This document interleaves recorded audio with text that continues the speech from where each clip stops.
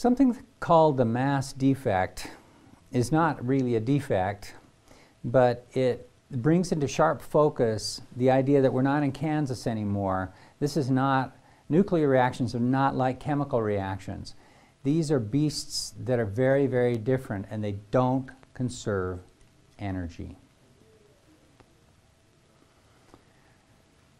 So what do we mean? We've talked about mass conservation. We've talked about energy conservation. Mass conservation means that the initial mass equals the final total mass.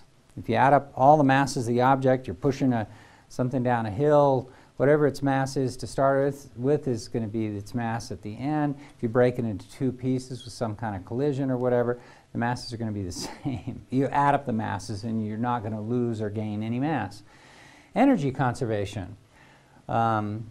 This is conserved in mechanical, thermal, chemical. So all chemical reactions, including burning, whatever, they're going to conserve energy. And mass as well. I mean, even if you're burning a log in a fire, that's a chemical reaction. And you say, well, hang on, that mass is not conserved. I say, yes, it is. Because if you add up the mass of the log before you burn it, and then you burn it, but you capture all the gas that's released and all the soot and all the water vapor that's released from it, add up the mass after it's been burned, it will exactly equal the mass of the log before it was burned. There's no nuclear reaction going on here. But in nuclear reactions, neither of those things is conserved. Because mass can be converted to energy and vice versa through E equals mc squared. So we can take some extra mass and convert it to energy, that's going this way, or we can take some energy and convert it into mass, going the other way. So really we have to modify our conception of the conservation of energy by saying that the initial total energy, including the energy of the masses of the reactants, equals the final total energy, which includes the energy of the masses of the products, through Einstein's relation E equals mc squared. So concept 5, define the binding energy in the mass defect in the nucleus and state the relationship between them. The binding energy is the energy required to break a nucleus into its constituent nucleons. So let's take a look at this lithium atom. Has 3 protons, looks like 4 neutrons for this particular nucleus. We're going to add some energy to this nucleus and we're going to break it apart into its constituents. Here's the 1, 2, 3 protons that are now rolling around on their own, and the 1, 2, 3, 4 neutrons. This separated nucleus has a greater mass, and it's true for every nucleus. If you separate it into its components, the components weigh more. The total mass of the components is more than the mass of the original nucleus. And you say, well, hang on here just a minute. Do you really mean that? And I say, yeah, I really mean that. That the mass of this is not equal to the mass of that. And the difference is this binding energy.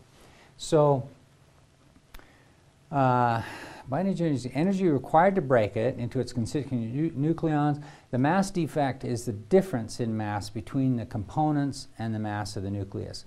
So here's how it works. The binding energy is defined as delta E naught. The mass defect is defined as delta M, so it's the change in the mass of the nuclear reaction. Mass defect can be measured either in kilograms or in atomic mass units, we talked about before, and the binding energy can be measured in joules or EV, and we'll also talk about something called the MeV. That's 1,000,000 electron volts.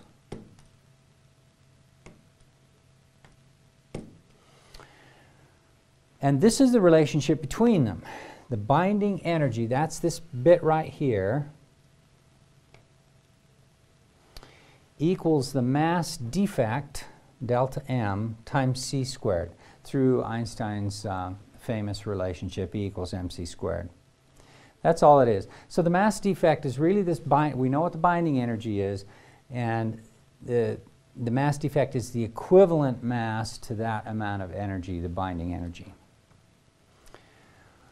So how much energy is in one atomic mass unit? And we'll use this. If you need this one, we'll supply it, so you don't have to memorize it. But this will be useful in several of the problems. So here's the equation that we just talked about.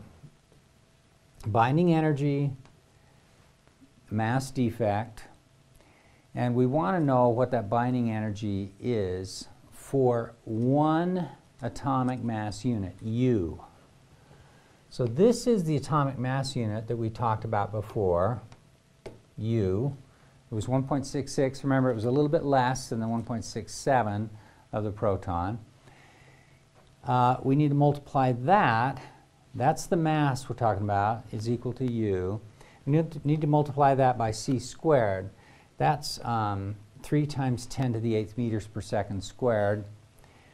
And I've used the more accurate value of this. Instead of 3 times 10 to the 8, 2.99792 to get this accurately. Convert EV to joules, and then we're also going to convert EV to MeV. So one more conversion factor. 1 MeV is equal to 10 to the 6 EV, like we talked about before.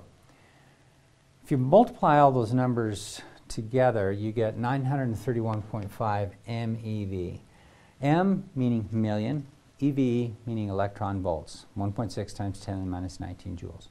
So that's the energy of one atomic mass unit. All right, let's do an example, a real bona fide example, binding energy of the helium nucleus. The atomic mass of helium is this amount here, 4.0026 U. Does that make sense to you? Well, it's helium. So if it's helium-4, we've got 2 protons, 2 neutrons. Each of them is about 1 atomic mass unit. And so the total of those 4 is about 4.0026 atomic mass units. Now this total also includes the 2 electrons, but they just come in at about this significant figure. The electrons are so tiny, about 1/2000th the mass of the, but they are included in that total atomic mass of helium. And the atomic mass of hydrogen is 1.0078 U. So this guy here, the hydrogen, has a proton and an electron, and its total atomic mass is 1.0078 U. And the neutron mass is 1.0087. And so what we're asked to do in this problem is to obtain the binding energy of the helium nucleus. We're going to take this helium atom, and I'm going to break it, add some energy to it, and break it into its parts. With the electrons as part of the whole here, that we're including the electrons this time. So this initial mass we're told is 4.0026. That's what we're given. We can find the total mass of this by adding up the mass of each hydrogen is 1.0078 U for one hydrogen. Multiply that by 2, and this term will give us the mass of the 2 hydrogen atoms. And then we need the 2 neutrons. Each of them has a mass of 1.0087 atomic mass units. Multiply that by 2, add those numbers together, and you get 4.0330 atomic mass units. Now notice, this number, the mass of all the constituents, is greater than the mass of the original helium nucleus.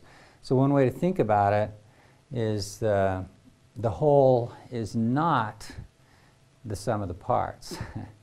In this case, the whole has less mass than the sum of the parts. All right, what's the mass defect? The mass defect is the difference between this energy after it's been split apart and this energy, or this mass, before it's been split apart. So we just take the difference between these two and we get 0.0304 atomic mass units is the mass defect. And then the energy is this mass defect, delta M, times c squared. But we can just use the conversion factor that there's 931.5 MeV per U. So that's this conversion factor right here. There's this much energy per this many atomic mass units. Alternatively, you can just go through and do it yourself. You can put in this amount and then put in c squared, but we've already done the conversion for us to convert between MeV and atomic mass units. So that gives us 28.3 MeV as the binding energy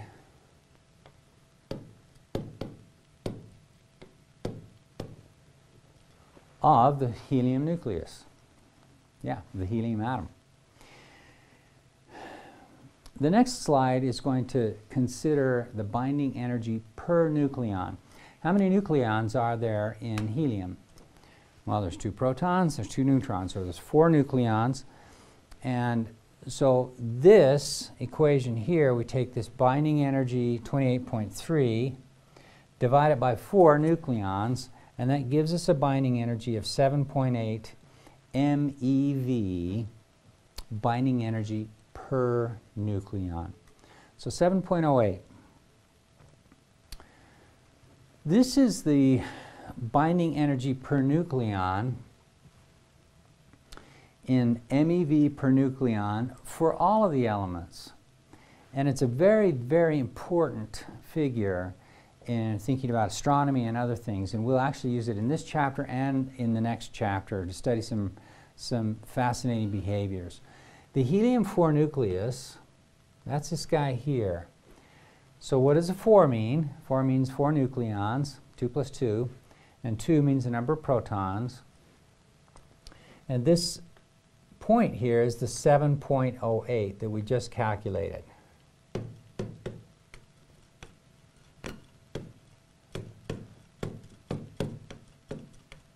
Let me double check. I think it was 0.08. Yeah, 7.08 on the lower right-hand corner.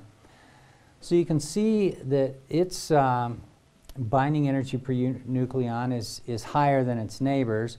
The binding energy per nucleon for hydrogen is quite low. Then other atoms, other elements and isotopes.